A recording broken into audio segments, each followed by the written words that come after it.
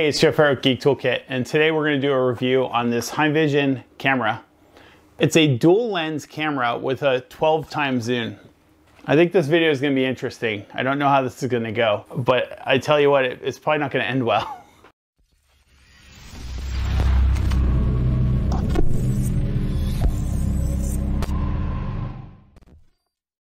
Here's the thing. I am a gadget channel.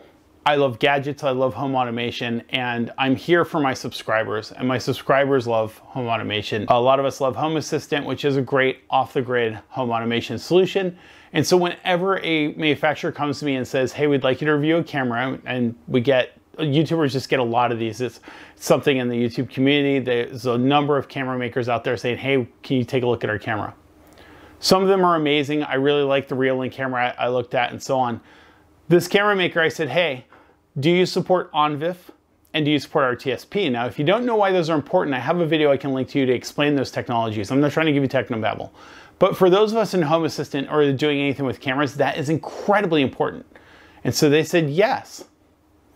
All right, a 12x optical zoom for $50 with ONVIF support. That's like a unicorn. So let's talk about this camera. Unboxing the camera has the camera, an Ethernet cable, which I thought was interesting because it is a Wi-Fi camera, 2.4 gigahertz Wi-Fi, and then it comes with a mounting hardware. It also has a waterproofing adapter for the Ethernet. It's an IP66 camera, not 67, 66. The first 6 we know is dust intrusion. I talked about this in my lights and LED strip video. The second one, that other 6, means that you can shoot a jet stream of water at this camera and it'll be fine. That means that's great. You know, if you have wind and sideways rain, this camera can be outside and it's fine. It's an outdoor security camera, so IP66 is important. It has two-way audio, which a lot of these do. That means I can talk to my phone and talk to somebody that's on the camera. They can talk back. That's really cool. It has a siren. Honestly, if I talk into the thing, it's louder than the siren. And it's a 4 megapixel. 4 megapixel. Now, 4 megapixel camera is better than 1080p. 2 megapixels 1080p to kind of give you an idea of what a 4 megapixel camera would be. Keep in mind, it's a dual lens. One's 12 times zoom and one's not. It has an application. The app is pretty standard. It also has a web page, so you can use this on a PC or Mac, which is great because not every camera I've talked about can do that. You can save the images, which is also great, and share them. You can save the video. You can zoom with the app. You can turn the light on. It has a spotlight that's pretty bright, actually impressively bright. I actually like how much of my backyard it lit up. So everything sounds pretty good. So why is it that I'm considering this camera the way that you should never build a camera? Well, let's start talking about things a little bit deeper. When they say a 4 megapixel camera, what they did is they have 2 lenses on the camera and they said, well, this is a 2 megapixel and this one's a 2 megapixel, so it's a 4 megapixel camera. That to me is very deceiving. Each lens is 2 megapixel, which is a 1080p camera. You can only get one shot off of each lens at a time. I can't pull in both lenses and get a 4 megapixel system. And even if I could, one of them is 12 times zoom, so they're not even something I can composite. That means I really have a 1080p camera with a 12 times zoom. That's really what we're looking at here, is a 2 megapixel camera. Okay, that's a minor nit, let's say. What about the ONVIF integration? This is GeekToolkit, and I come here to bring you a technical view of this. And I know that a lot of you are very technical as well. So let's talk about this as if we know what we're doing here. We're going to load up ONVIF Device Manager and we're going to verify the ONVIF compatibility of this camera. And what you see immediately is this camera starts falling over very quickly. There's a number of things that are not implemented, a number of errors, and it just really doesn't look right. You can tell right away that something's not right with their ONVIF integration.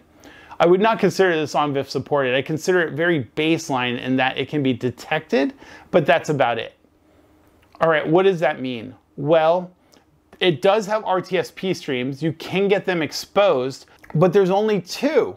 What those 2 are is your standard 1080p stream off of the far camera, not the zoom near camera. The far camera will give you a 1080p stream, and then you have the sub stream of it, which is a lower resolution, which is typically used for previews. That's it. That means there is no RTSP stream for that 12 times zoom. I've asked 2 different support people, where is that RTSP stream? I've done scans on the camera. I've done I mean, I've done everything I can think of to attack this camera to try to find the stream myself. And if it was truly ONVIF, that would be showing up in the descriptors. There's nothing there that I can see for the 12 times zoom. Now, if you're a home automation enthusiast and you get this camera and you want access to that 12 times zoom because you're going to do license plate recognition or any of the cool things you could do with 12 times zoom cameras, none of that works. You can't do any of it. So I was incredibly disappointed. The ONVIF integration isn't great. I don't have RTSP streams like I expected. It's not 4 megapixels. It's not PoE, which it wasn't advertised as it, but it would have been really handy to power it with PoE. The siren sucks. The other thing that is getting really tiring with these cameras is a lot of them are using pixel motion detection. Now, I've actually turned this down to medium sensitivity. What that means is if a pixel changes, the camera will alert. And I talk about this in my camera primer as well. Here's the problem when you add that, and I see all these manufacturers doing this. They add lights to the camera, which draws bugs to the camera, and then they have motion sensing. That camera has been recording for the last 4 hours almost non-stop because of either hearing the frogs outside croaking because it has sound triggers or because bugs have been flying around it. It supports a micro SD card. That's awesome. Maybe you can write off all of that. You're like, Joe, I just want to use the camera with the app. I'm looking for a review. I'm not a home automation enthusiast. Let me use the camera. Tell me how good the camera is. Let me tell you one more thing. The final nail in the coffin for this camera, as far as I'm concerned, until we get a firmware upgrade. The camera has a default password of 12345, just like your luggage. And that password is not changeable. And it has a hard-coded username of admin. So the account on the camera is hard-coded, unchangeable, and exposed.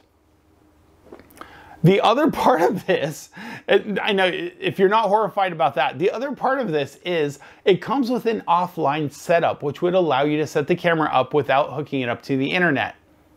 So maybe if I squint and try to really fit everything in, I can make this camera be okay, right? The offline setup didn't work at all. And I looked at other people on reviews and saw this a number of times. The offline setup just seems to be broken at this point on the camera. So you can't offline setup, which means the only way to set it up is to create an account, which cloud connects the camera, and then it has a hard-coded password. I'm sorry, I can't recommend this camera. The only thing I can recommend this camera for is as a lesson of what not to do when you make a security camera. Heimvision, if you create an updated firmware and you want me to try again on reviewing this, I'm willing to, but for now, I'm unplugging this camera. I appreciate you sending it out to me, but I just can't in good faith, in any way, shape, or form recommend this. I can't even recommend it to watch my 3D printer, not with a hard-coded password and a web, no, I just can't. I'm sorry. Thank you for watching. I'm Joe Farrow with GeekToolkit. I will always give you an honest review. You know that. I got nothing for this camera. So bad.